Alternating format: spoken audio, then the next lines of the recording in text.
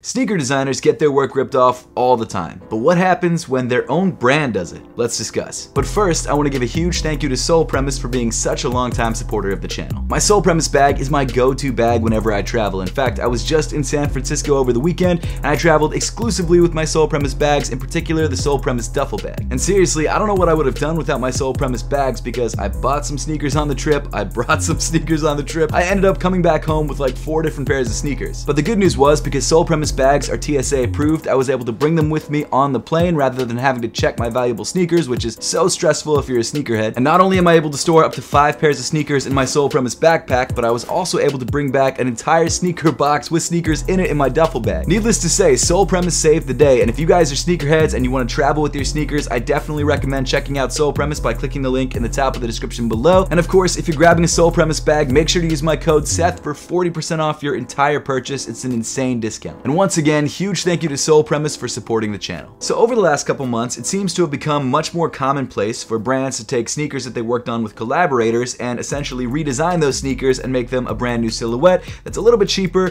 a little bit more of a budget version, and much more widely available. Now, while this seems to be a practice that's been done for years, I mean, it's essentially a brand capitalizing on the hype of a collaborator's release by releasing something that sort of looks like it but isn't exactly the same thing. What I always thought was that the collaborator was aware that the brand was working on something that was similar to their design in the background. But as we saw with Kanye West and his Yeezy slides versus the Adidas Adelettes, it seems like a lot of these collaborators actually didn't know that the brand was coming out with a shoe that's very similar to their own creation. And recently it started to look like that Kanye West is not the only person that this is happening to. So in today's video, I want to talk about Salehi Bembury's collaboration with Crocs on the Pollex clog, seemingly an original design by Salehi Bembury that Crocs apparently now is releasing their own version of. But before we get into this video, I should start things off with a little bit of a disclaimer. Like I'm a huge fan of Kanye West and his design work, I'm also a very big fan of Salehi Bembury and all the collaborations that he's done, in particular the Pollex clogs with Crocs and also his work with New Balance. So in today's video, I'm going to try and stay as unbiased as possible, and I'm holding you guys in the comment section down below accountable to hold me accountable that I'm staying as unbiased as I possibly can. And I'm going to try and not let the fact that I'm a fan of Salehi Bembury cloud my judgment when I talk about this topic, because obviously it's a nuanced topic. There's probably a lot of things going on in the background that I have no idea about,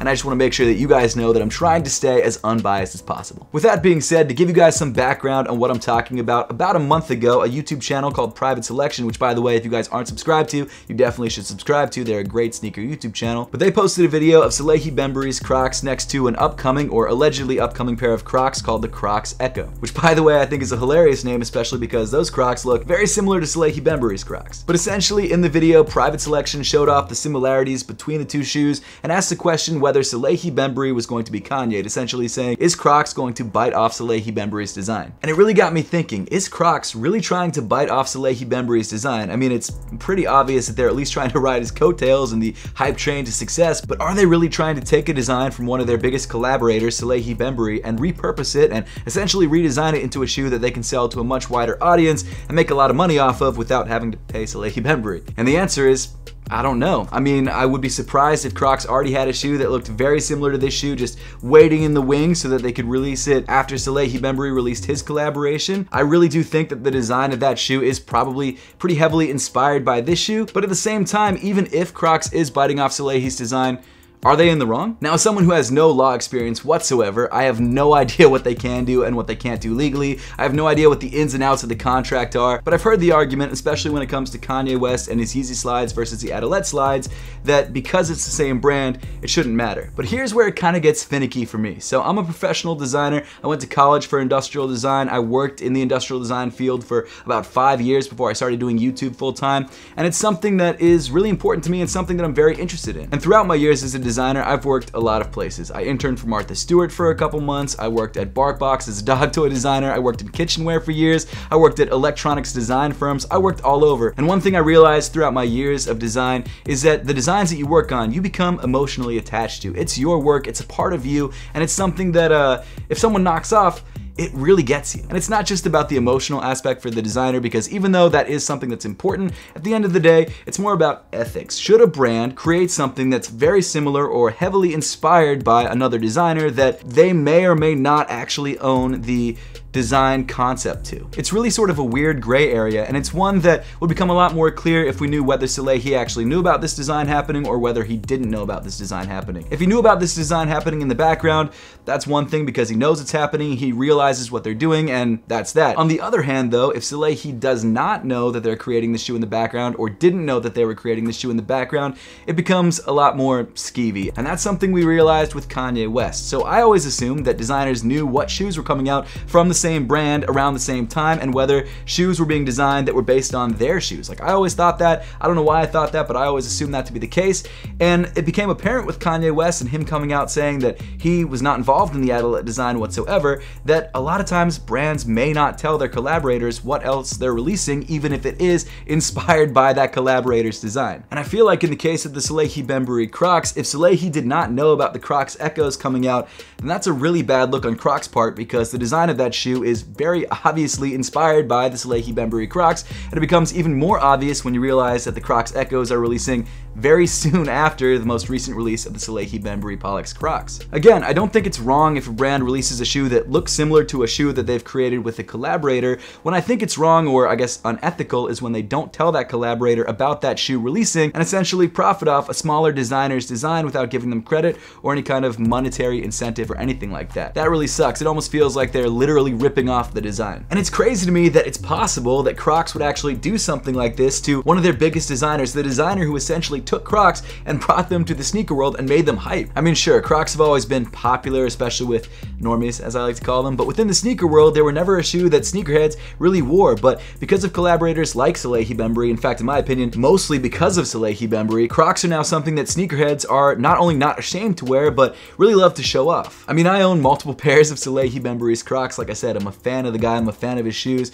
I've reviewed multiple pairs of these. I've reviewed this colorway and the green colorway, and there's something about this shoe, or something about this design, that's almost transcendent over a standard pair of Crocs. He created a shoe that was based around his fingerprint, but then used that fingerprint to create this beautiful sculptural upper, which is something that we haven't really seen before, not only on pairs of Crocs, but on a lot of different pairs of sneakers. I mean, this is a pretty new and interesting look. And because this design is so unique and so out there, it really makes the Croc Echo look that much worse, in my opinion. It just looks like a really bad budget discount version of this shoe. I mean, it looks like something that you'd find on Alibaba, not something that you'd buy from the same brand that makes this shoe. And I mean, it's possible that Crocs designed that shoe without being inspired by this shoe. I mean, it is, I guess, in theory possible, but it's really hard to believe that when the timing of that release, or the assumed timing of that release, is so close to the release of this shoe, and the aesthetic and the look of that shoe is so similar to this shoe. It's hard to believe that Crocs created that in a vacuum and wasn't inspired by one of their most popular silhouettes. Now, in my opinion, as a consumer, as someone who loves the Salehi Bembury Crocs, I would just love Crocs to release a bunch of these. Just flood the market with the Salehi Bembury Crocs.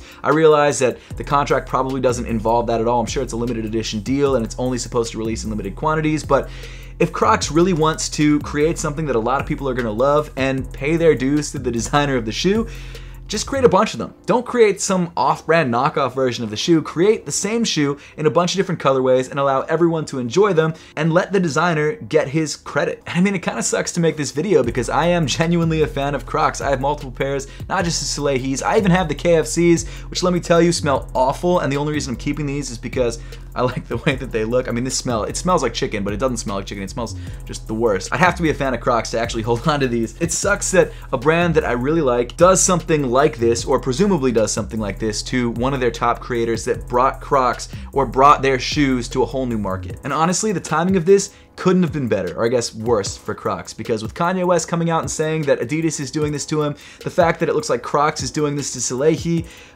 really is gonna blow this story up and make it something that a lot of people are gonna hear about. But because of Crocs' timing, now everyone's gonna be asking Crocs, did Salehi know that you were creating a shoe that looked just like his shoe? I mean, really, they just did it to themselves. They're the ones who decided to release a very similar version of one of their most popular sneakers, and I think it's gonna bite them in the butt. But that's pretty much it. That was just me word vomiting for the last 20 minutes. If you guys have any thoughts on this situation, make sure to let me know your thoughts in the comment section down below. I'd love to discuss with you what you guys think about the Crocs Echo versus the Salehi Bembury Crocs. Whether you feel like Crocs is in the wrong to take Salehi's design if they took his design, or whether you feel like this is totally justifiable and they can do whatever they want. Let me know your thoughts again in the comment section down below. But as always, thank you so much for watching. Make sure to subscribe if you haven't yet, and I'll see you all in the next one.